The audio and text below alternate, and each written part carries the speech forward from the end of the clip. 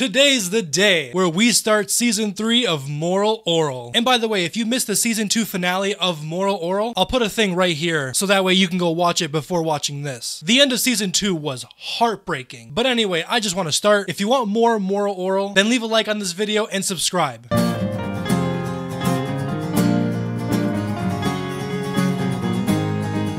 Alright, so the intro once again has changed. This is the intro normally.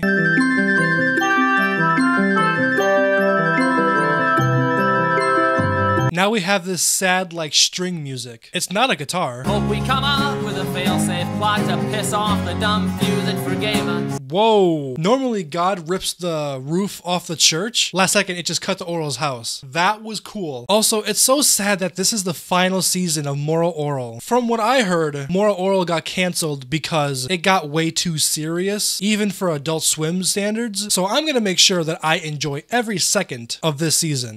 Fall down beneath their own weight. By the way, quite a few of you told me that Numb is probably one of the best episodes in all of Moral Orel, and one of the best season premieres ever. So I am very excited. A few blocks from here, someday burns down. First off, it's crazy that this married couple has a divider in between them, but that's understandable knowing Clay and Blilberta. Also, just looking at this frame, I'm sure both Clay and Blilberta are both in an emotional mess, but it seems like Clay really just wants someone to hold. But then again, I'm pretty sure he's gay, so he's not looking for Blilberta, but probably Orel's gym teacher. I forgot his name. And I never come back to this town again. Also, Clay's pillow is super dirty. I have two guesses. Either he never cleans it, which is probably true regardless of what I'm gonna say. I can't tell if that's just like him sweating maybe at night. I don't know, like either it's really dirty from never washing it, or it's also from him just crying every night. Cause I'm pretty sure a white pillow will turn that color if you cry on it every night and don't wash it. I know nothing about that because I never cry. And tell everyone you were a good wife and I hope you die. Also, these lyrics are very interesting to say the least. See you in 2 days. Up and at 'em, Orel. Those animals aren't gonna shoot and mount their own heads themselves. Oh, this is a prequel because the season 2 finale was a two-parter where Clay and Orel went camping. A lot of crazy shit happened. So this is gonna show the camping trip from Blilberta's standpoint or view. I've read a lot of your comments and pretty much this season is going to show who Blilberta is as a person, because the first 2 seasons kind of just plays her as like a super side character. She never has anything to say, and when she does, it's mainly just criticizing Clay. I've always defended Blilberta. A lot of you told me that this season I'm gonna see who Blilberta really is. I'm pretty excited. Oh, that's my favorite Lucky shirt.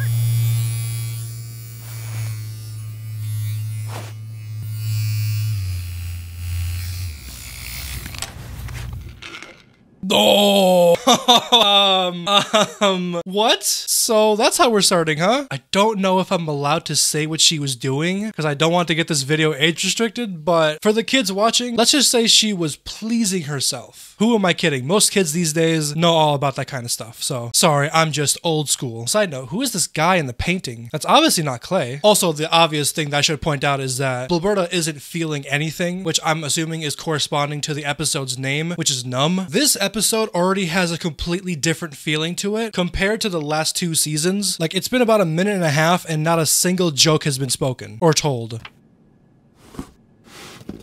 Dildo. Miss Ecstasy electric rolling pin. Are these actual sex toys or are these like power tools that she's using as sex toys? What? I'm so confused. It's like deathly quiet too. Like no background music is playing. It's this kind of stuff that makes me like, it puts me on my toes, you know?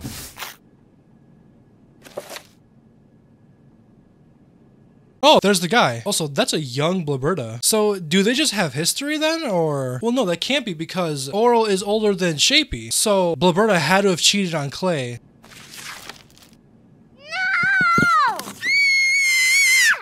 Oh, and if any of you are wondering why the picture of Shapey is different from the Shapey that just popped up, that's not actually Shapey. That's a different family's kid that got switched after like a family party. It wasn't really a family party, it was more just a family moved in, so they had like a get together, and their kids were like the exact same. I can't tell if Blilberta and Clay actually know it's not their kid, or if they just don't care. The only person that actually acknowledges that it's not actually Shapey is Orel. Cake! Yummy! For fuck's sake. Okay, I guess that just answered my question. No, Blilberta had no idea that it wasn't her actual kid. She's just realizing that now, and that happened like early season 2. Cake! Oh, wait, that other mother, not other mother, sorry, I'm thinking of Caroline now. She's just gonna let Blilberta have her kid as well? Cake, cake. Yummy, yummy. Mine, mine.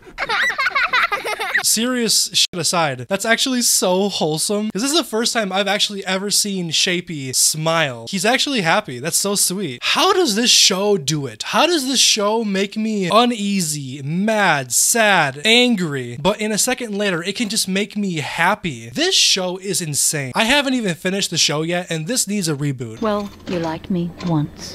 What happened? I needed to get closer. To me? No. To him? I'm sorry. Oh, wait. I don't care.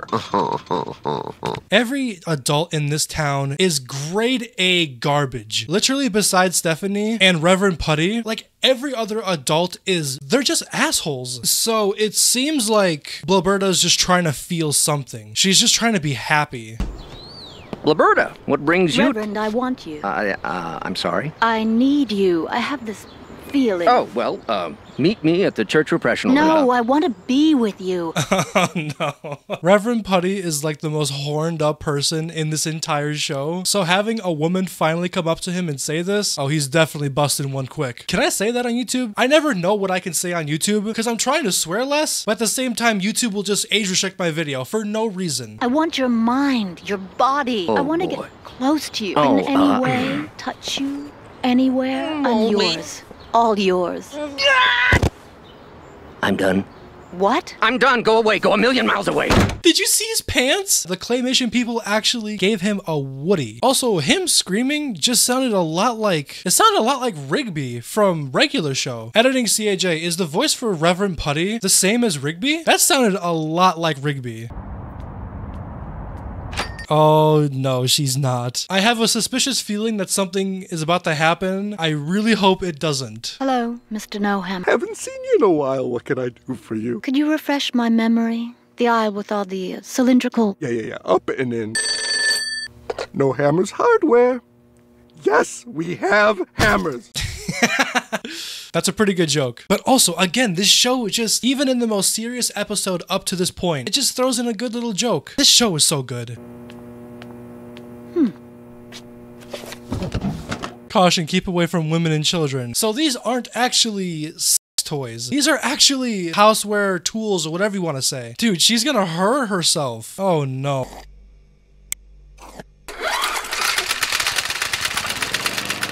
No, please don't. Is this what you guys meant? Is she just soulless? Is she just like never happy? Is that what you guys meant by she's not who I think she is? Guys, I knew she was soulless the first 2 seasons. It's obvious that she does not give any shit in the world.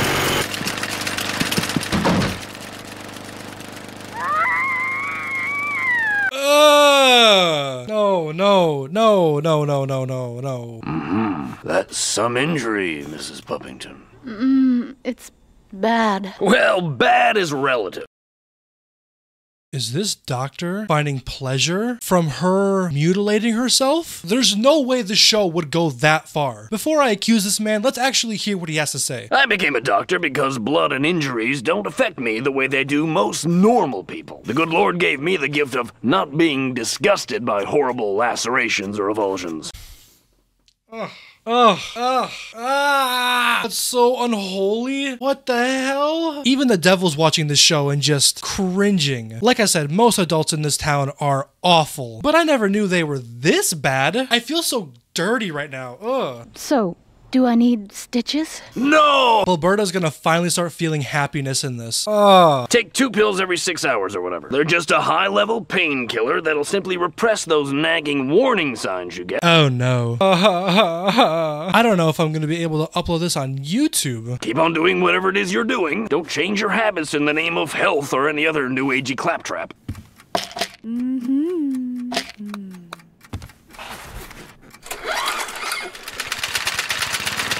If If you're seeing this video, it's probably gonna be really edited because a lot of this shit I can't even post.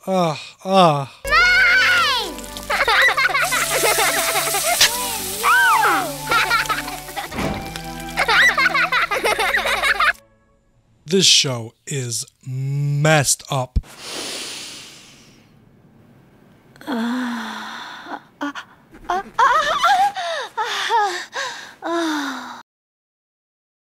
What the fuck is going on? I don't understand. There's no change from this morning. Why are you back here showing me this? And now the doctor is gonna stop caring about her because he only cared about her hurting herself. Well, then you can go.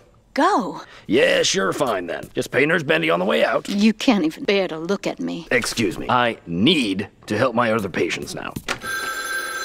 Scum. Absolute scum. I'm not saying that I hate this doctor more than Clay. He's getting there. I want to quickly point out that this scene is fucking brilliant. We've never had a first-person view before in this show, and giving it to Blibberta and just seeing how the other men in Orelton treat her, really good.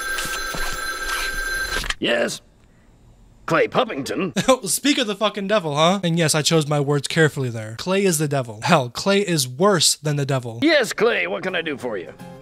Orel? Well, who shot him? Oh, I had a few too many highballs, eh? Well, bring him in and I'll discreetly treat the boy. You better go. Oh, the director just cooked there. The second that he mentioned that Orel got shot, she turned her head for like a couple seconds and then just looked away, really showing how little Blibberta cares. And they didn't even say a word. Mwah. Oh, beautiful director work. Oh my god, I love it. Also, it seems like we're about to go first person mode onto Clay's perspective. Why did you marry Dad? Oh, well. Why not? So now it's taking place at the end of season 2, part 2, Nature. That's just his true nature coming out.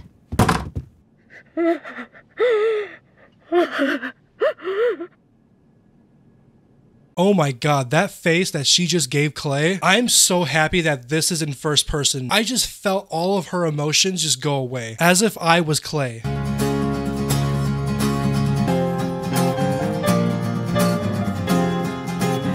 And we end the episode off where we started. This show is just... If the show keeps doing shit like this, my favorite show of all time is BoJack Horseman. BoJack Horseman truly changed the way that I see things in life. Moral Orel is right here. This is probably the best show I've watched in a long time. Early this year, I binged all of Breaking Bad. Breaking Bad was really good. I guess I just never got fully into it. This show is hitting every single key for me. Every single thing I love about a great TV show, this one episode just knocked it out of the park. Unbelievable. What a fantastic way to start season 3. You can tell the directors have a completely different goal this season. Hey, I'm here for it.